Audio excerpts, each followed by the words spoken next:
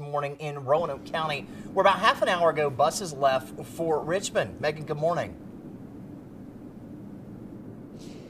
Good morning. So we spoke to people who drove here from as far as Wytheville and North Carolina to make sure their voices are heard. And so behind me you can see 3 cars full of buses, or 3 busloads of people who are ready to leave this Roanoke Park and Ride this morning and don't plan on returning until this evening. The people we spoke to see how many people poured into this lot so early this morning is a statement in itself.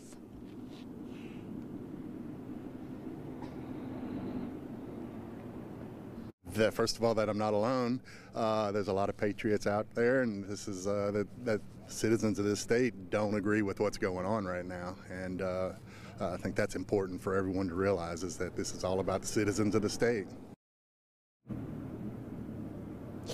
Now, these buses are heading out right now. You can see them pulling out, and in the next half an hour, we tell you the many reasons why so many people felt they needed to be part of today's rally. Live in Roanoke County, Megan Woods, 10 News, working for you.